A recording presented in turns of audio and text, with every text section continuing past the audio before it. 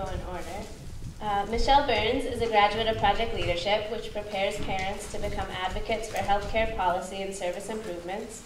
She has extensive experience conducting training, policy, advocacy, and program development for nonprofit organizations dedicated to improving housing and services for low-income families and former foster youth, including the John Burton Foundation, Bridge Housing, and United Way of the Bay Area. She has a master's degree in public policy from UC Berkeley and a BA from the University of Michigan. Michele is also a member of the Family Advisory Council at UCSF Benioff Children's Hospital, Oakland, and Michele will be speaking first today. Next, in order of appearance, is Emelyn Lacayo, the proud mama to a blossoming young lady with multifaceted medical needs, and is very familiar with the complex stressors and pleasures of being both a medical professional and a mother to a medically fragile child. She's highly interested in bringing cultural awareness trainings as a supplemental tool for the medical field, further closing the divide between professionals and Latino parents. In her free time, she serves as a parent member for the Family Advisory Council, CCS Families, and as a member of the National Association of Hispanic Nurses. She enjoys impromptu soccer scrimmages, lively salsa dancing, and above all, just being a mom. She earned a BA in Sociology, minor in Spanish from San Jose State, and a Master's of Science in Nursing, clinical nurse leader from the University of San Francisco.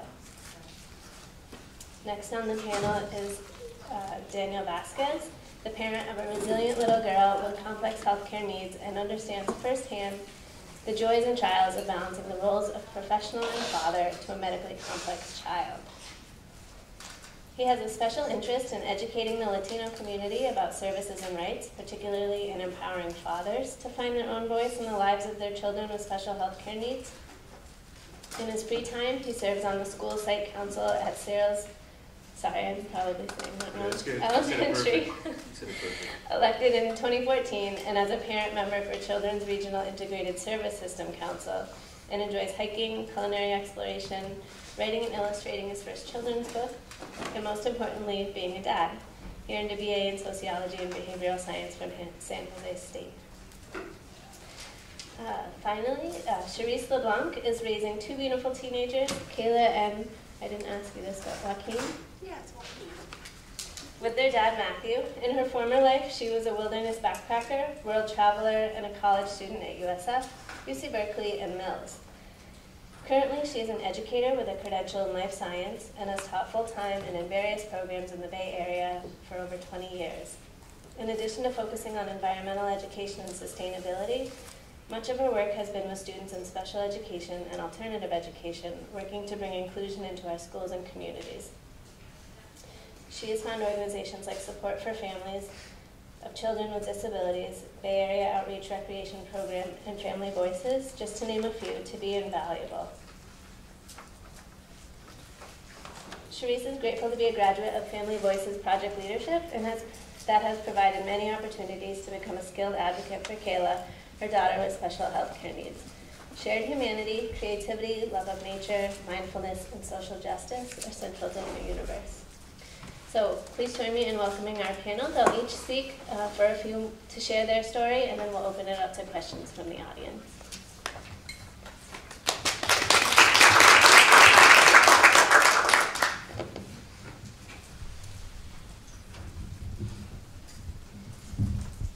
Good afternoon, everyone. Can you hear me okay? Great.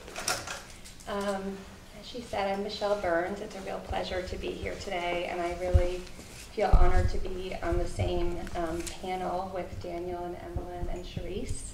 We all graduated from Project Leadership at the same time about a year ago. I also want to say that I feel like most of my remarks could be basically saying ditto to everything that Erica said. I thought that was amazing, everything that you touched on, and I feel like I felt like you had lived my life already. It's pretty amazing. So a little bit about my family's history. 5 years ago this summer, when my son was 2 weeks old, he was diagnosed with failure to thrive, which is a very terrifying diagnosis for any parent, and to me felt like I was being given a diagnosis myself of failure to be a good mother. And I had spent his every hour up until that point trying to feed him and moving further and further away from kind of my ideal of being able to nurse him and then bottle feeding him and then using a dropper and a syringe and everything you can imagine, until finally we ended up in the NICU. And at that point, he'd lost about almost 15% of his body weight just in 2 weeks. And we spent about 7 or 8 hours in the emergency room, middle of the night in the NICU. And I look back at myself at that point and I realized, I remember the terror that I felt, but I also realized how much I didn't know and how inexperienced I was and oblivious to kind of what was in our future and for what was in the future for my son, and how much of a journey we still had to go. But I did know that I wanted for him to be okay and that I was willing to do anything I could to make that happen.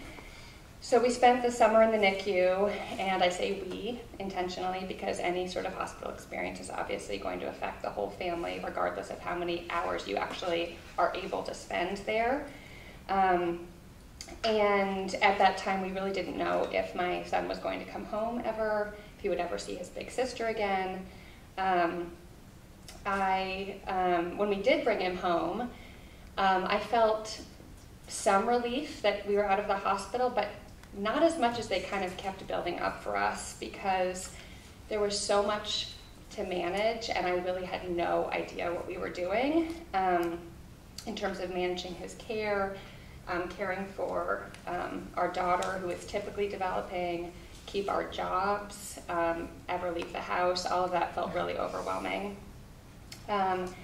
And any sort of, any family with a child with special health care needs, including those of us on this panel, certainly face very different things depending on what kind of health issue is going on with their child. But what we do share is a realization that our children were not born kind of the way that we had expected, and the pain of that, and also the subsequent pain of trying to access resources without any sort of roadmap. And obviously any parent has a child and without any sort of roadmap, but when your child has extra medical needs, it feels especially daunting. Over the course of the last 5 years, my son has really received excellent medical care, but when I consider the transition from being inpatient at various points to making the transition to being in charge of his care at home, especially in the first few years, which were the most intense, I feel like we were basically the nurse, the case manager, the care coordinator, the pain specialist, the feeding therapist, the occupational therapist, and in my son's case, a feeding tube specialist, 24 hours a day. And it felt like we were kind of getting on-the-job training with incredibly high stakes, without any training in advance, and without any sort of supervision. So it was pretty terrifying. And I remember at one point when my son's feeding therapist said to me, we developed a really close relationship and she became one of my rocks in all this. And she said, Michele, you're not his feeding therapist, you're his mother. And I just wept and I said, but that's not true, because the reality is I wasn't just his mom. I'm not just his mom. I was his feeding therapist and so many other things. And if I didn't play those roles, I didn't know if he was going to be okay. So what I wanted to talk briefly about is kind of what would have made this journey easier. We went home with one kind of feeding tube when my son was a newborn, and then 7 months later with a different kind of feeding tube. And we got training from the nurses in the hospital, but we really didn't know in practice how to manage that at home. And again, to echo Erica, we're coming into this, I come from a 2-parent household. My husband and I are well educated. English is our first language. We have a large extended family. I have kind of every resource in terms of being able to navigate this. And it still felt like we went home really in crisis. And I really didn't know how to manage or even what questions to ask. And we've seen, our specialists have been, my son's specialists have been at UCSF, Benioff, Oakland, San Francisco, and at Packard in Palo Alto. And some of those we've had relationships with, for almost his entire life.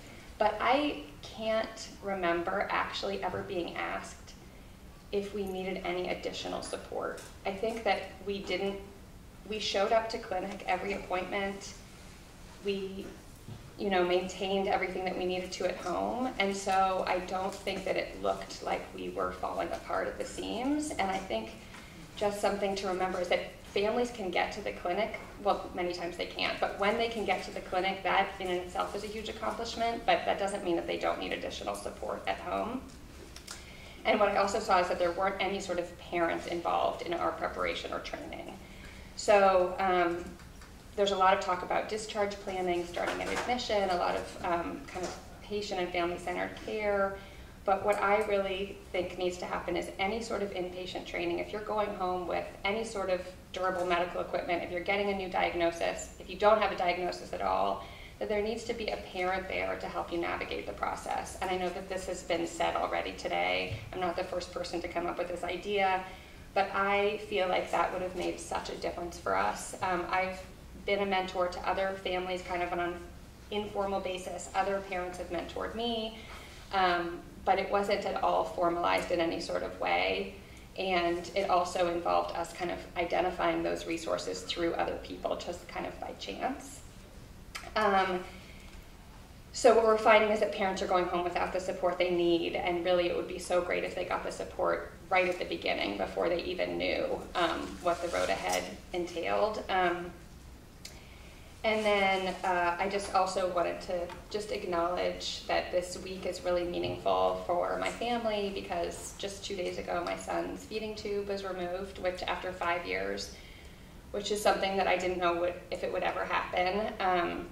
And I feel like I hope that I can do whatever I can to make it easier for other families who are going through this process.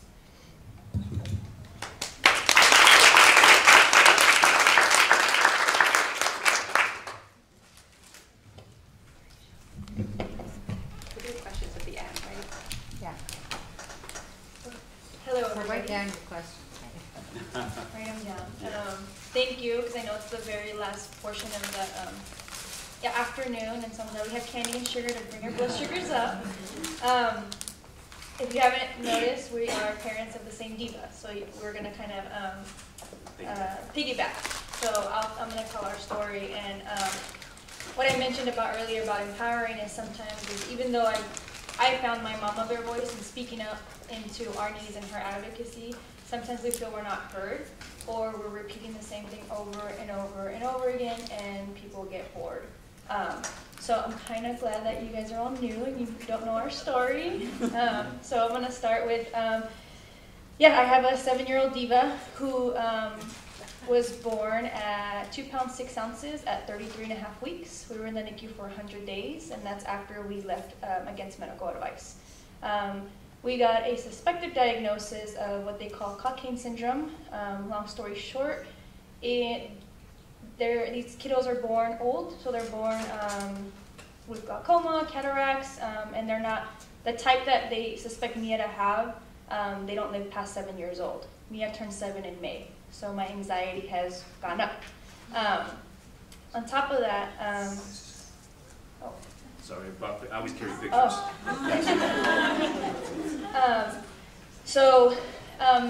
We survived. I say we survived the NICU. We have been surviving, and though we have been a 2-parent family, you'll learn that I'm the only medical person in our family. That being said, I just graduated with my master's in nursing in May of last year. That has always been my dream, but even so, I feel I can't do my part in being a responsible, functional citizen because I have to take care of my child.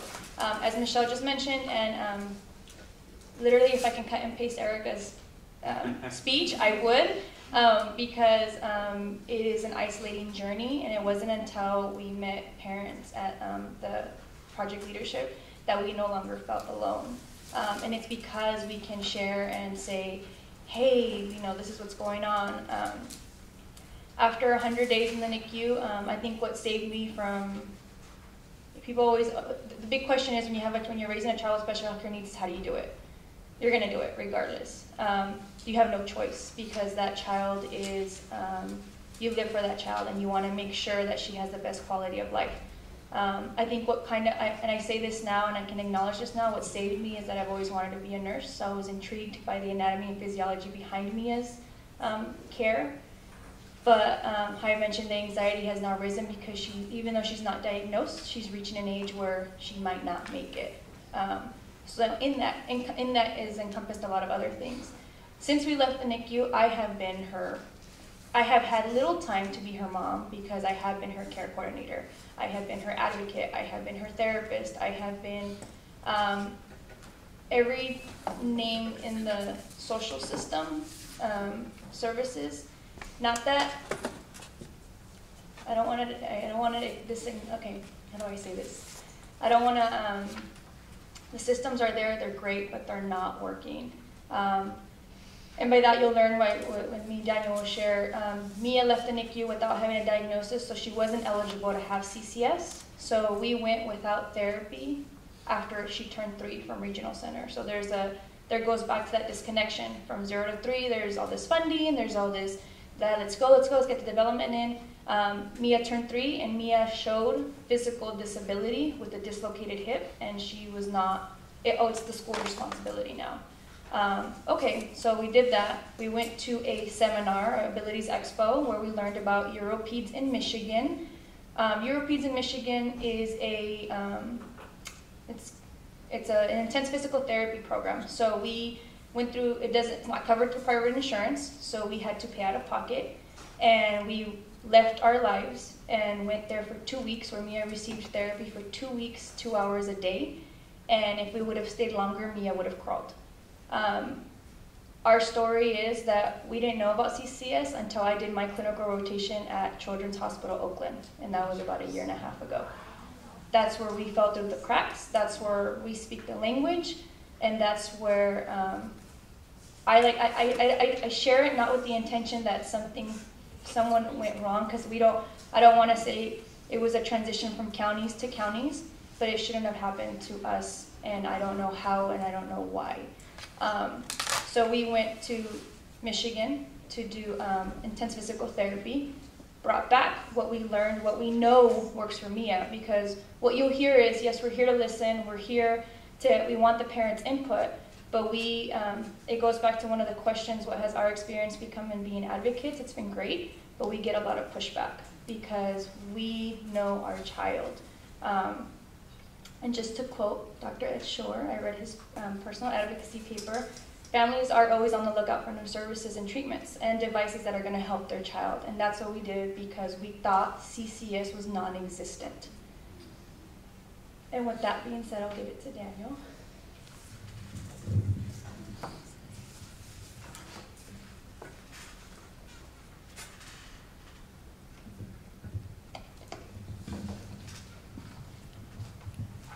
Good afternoon, everybody. Where the dads at?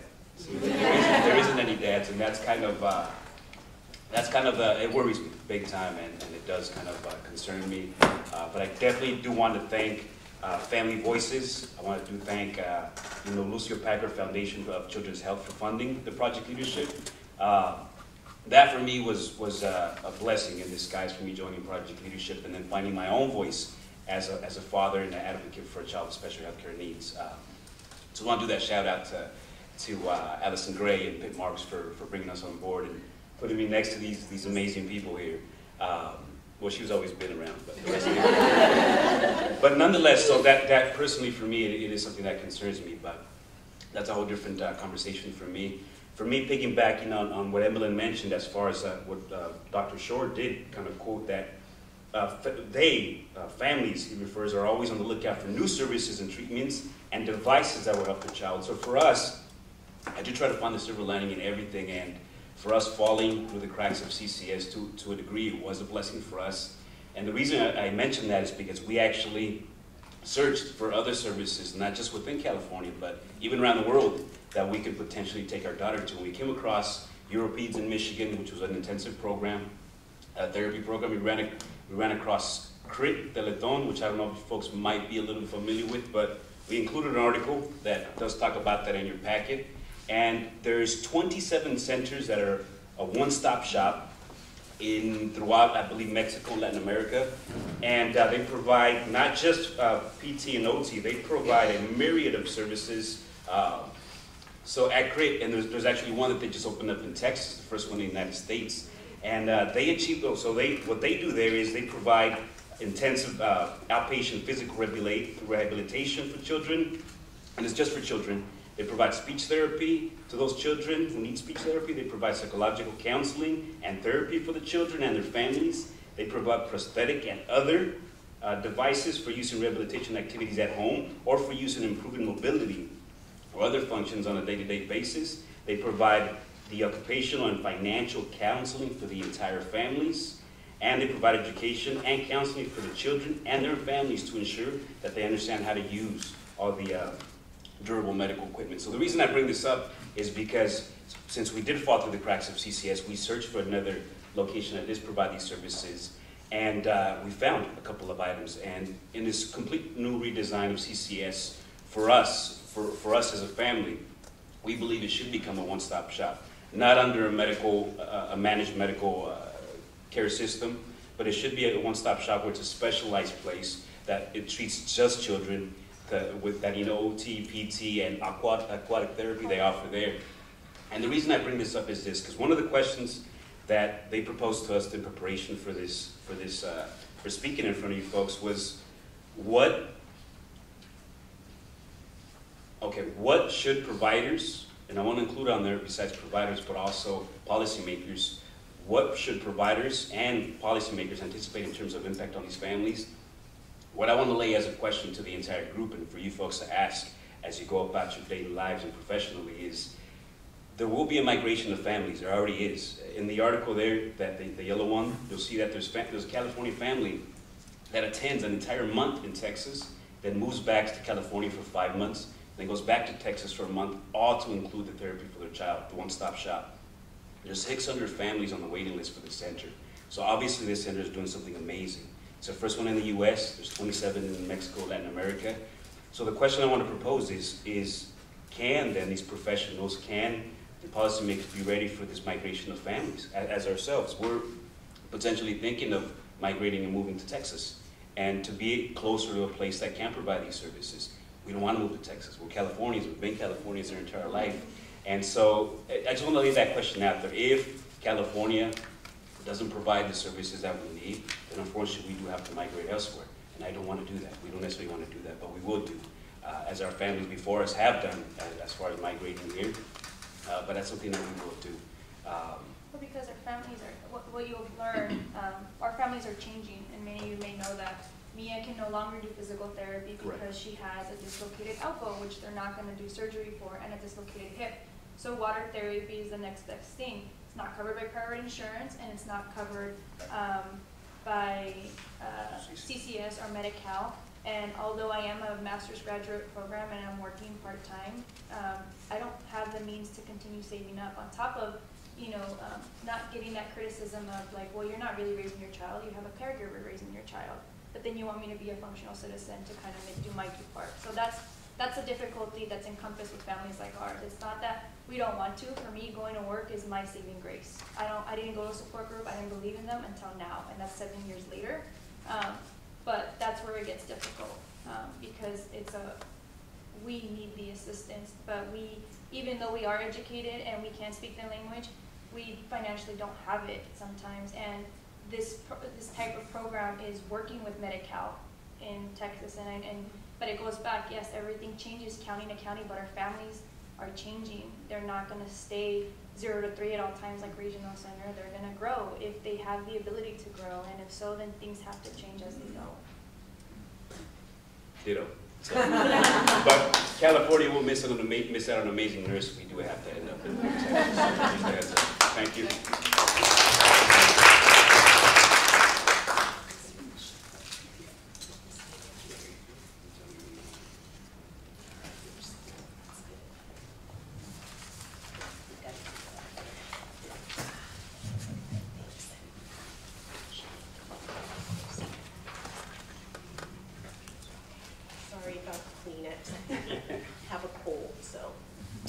Hi, I'm Cherese, LeBlanc, and I'm really glad to be here with these amazing people.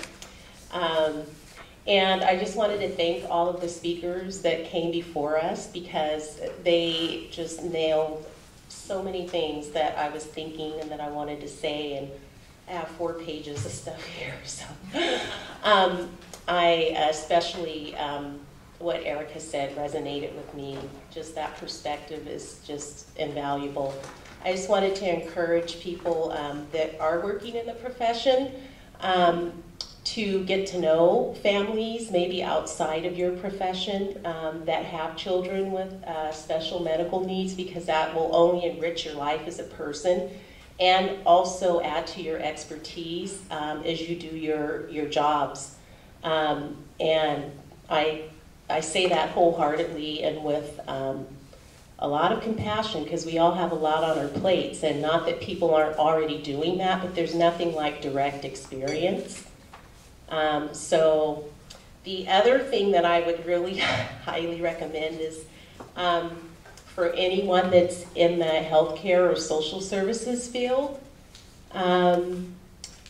this book has been incredible for me, just in really touching me on a level that somebody really gets it. Like, this person really took the time, they invested their time to get to know families that are going through all types of health issues, mental health issues, cognitive issues that are raising kids with all kinds of disabilities. And there are different stories. It goes through deafness and schizophrenia and orthopedic impairment and autism and, you know, just a whole range of disability. It's called Far From the Tree, and it's incredible. So I would really recommend this to actually be part of the curriculum for anyone that is entering the health field or the social services field, because it really gives you a good background on what families are going through.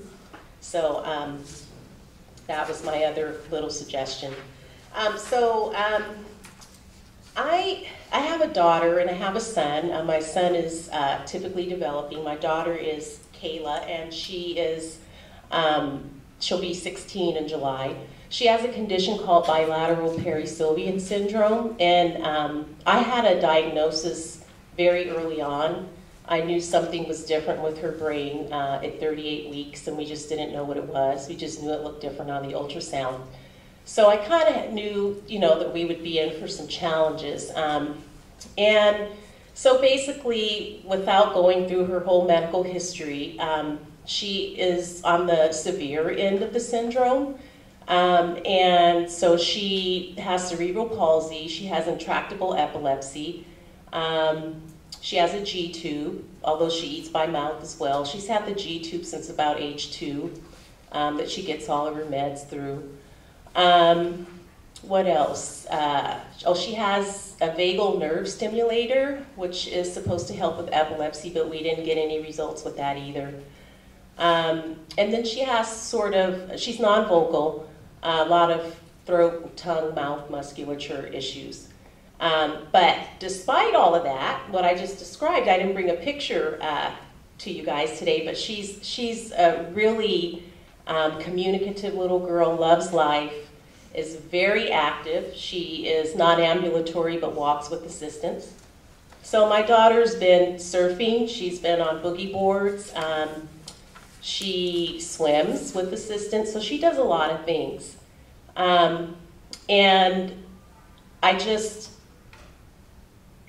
my main thing today is that I really think having some help along the way with Kayla, because she's able to have that quality of life because my dad and her dad and myself have invested the time, we've had the resources to do it. Not necessarily always financial, but just because, you know, I'm educated and he works really hard. We were able to really give her a lot of opportunities, but so many families are not in that position. And so whenever I speak, I'm speaking on behalf of lots of other families that aren't able to do it. But for us, having a care coordinator, or whatever you want to call it, just someone there to help guide us, from those very early days would have been just so valuable. The stress level is off the charts. It still is to this day, and she's almost 16 years old. And I think it just, in terms of the quality of life for families raising children with special needs, we really need a helping hand. And it's not that we're not willing or able to do things for ourselves, but cutting out some of the confusion and some of the sort of different information we get from different agencies, a lot of misinformation, cutting some of that out would be really, really helpful.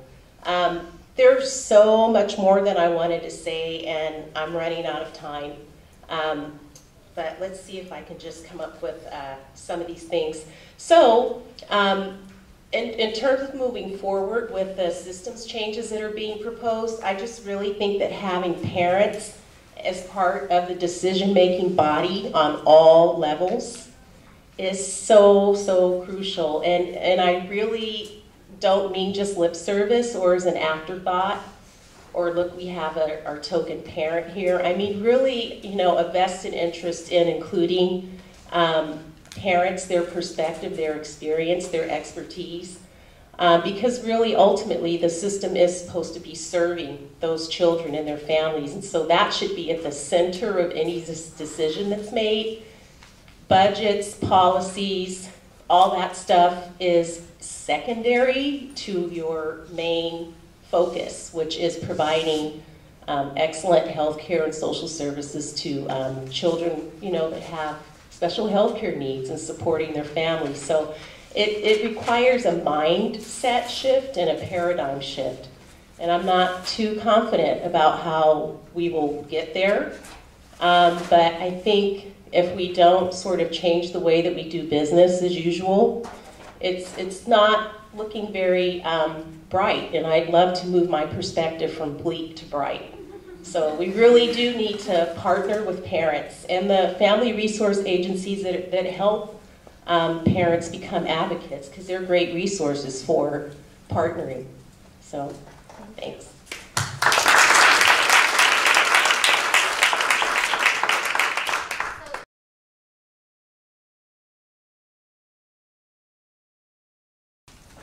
Lori. Actually, I want to make a statement. Because 3 of the 4 people on this panel showed up at an Assembly Budget Subcommittee hearing over a year ago, when the then director of our Department of Healthcare Services was preparing to testify about CCS. And that was a time when the department was openly stating that they were interested in moving the program to Medi-Cal managed care. And after those parents had stopped speaking, the chair of the committee turned to the department director and said, "What do you have to say that?" And he said, "We have no plans to do anything." And after that, it's a true story. And after that, we were told by advocates in Sacramento that the word went out through the Department of Healthcare Services that they were never to mention the words CCS and managed care in the same sentence.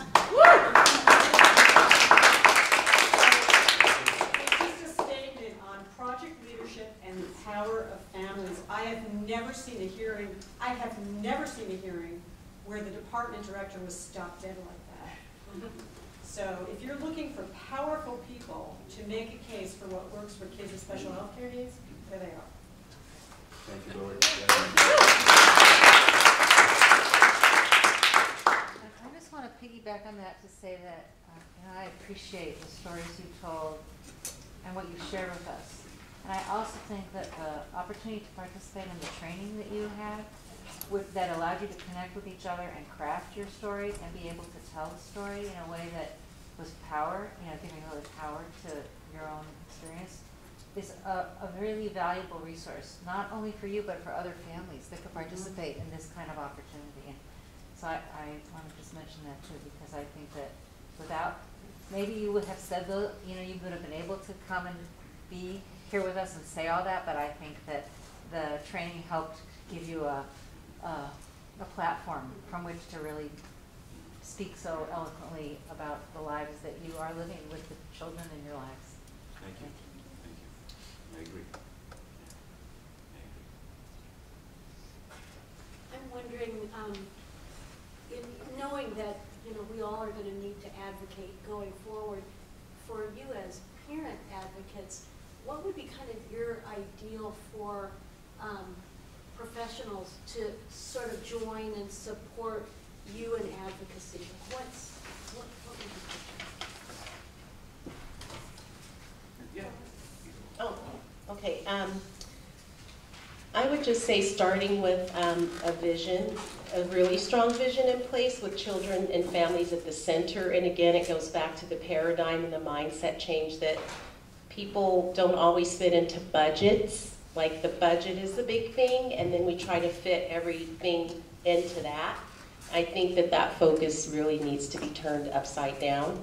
And that requires a lot of will and a lot of different ways of looking at things. So keep that in mind, that policies and things like that are put in place supposedly to support people, but in my experience, and I think in the experience of a lot of people up here, that's not the case. You go to agencies for help and you're treated, you're not welcomed. You're treated as sort of what do I want to say, a liability. Like, how much is this person going to cost me?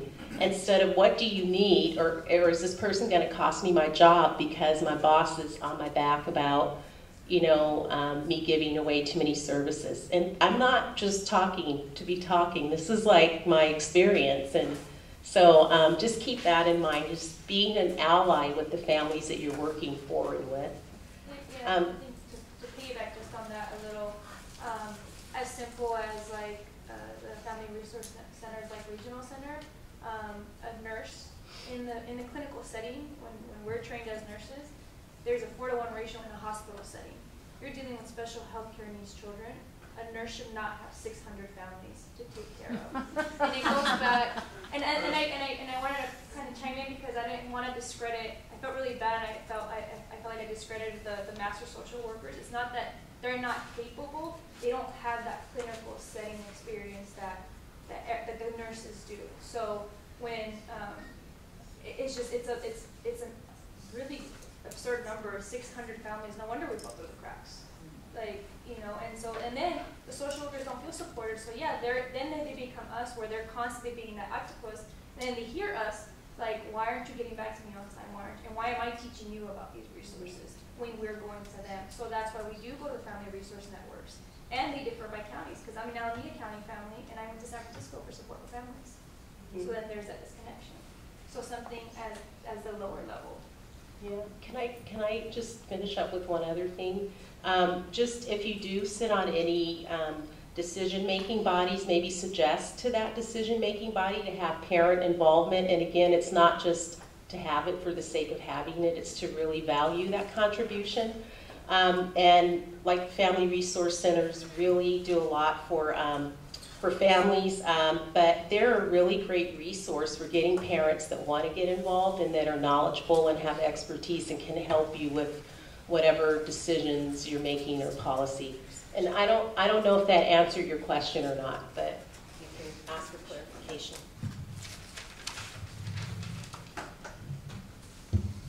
I just want to echo what Emelyn and Cherese just said, and going off what Cherese is saying about having parents involved, like if there's any sort of committee, advisory, policy-making body. And then I just want to channel our fellow project leadership graduate, Anne, who's kind of giving me the confidence to say this out loud, which is that parents need to be paid for coming. Because everyone who's there as a professional, who's a salaried professional, is being paid to be there. They're not taking a vacation day, and in most cases. And in my previous life, I advocated for youth leaving foster care, and that was our commitment, is that anytime we had a former foster youth come and speak, testify, anything, we paid them. Not just paying them for childcare, for transportation, but actually paying them to be there, because we considered them as important, if not more important, than the professional advocates. And I was a professional advocate, and I felt like their voice was more important than mine.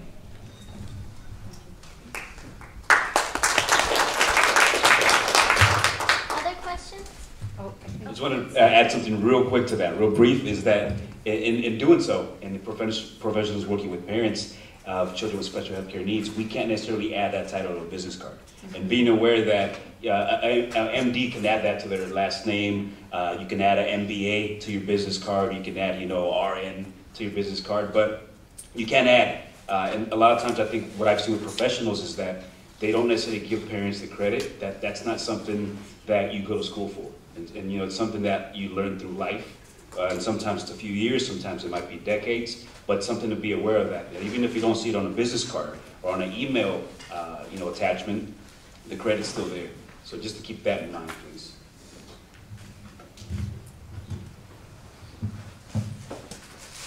One last question. I just want to thank you guys for Yes. for listening to us. More so, thank you for inviting us and having us, and more so because we are talking at you. And I don't know your life story, how Dan said, I don't know what your background is. It could be just as hard as mine. I know personally, like I only have one child because I can only handle one. Because the other one's sitting right next to me.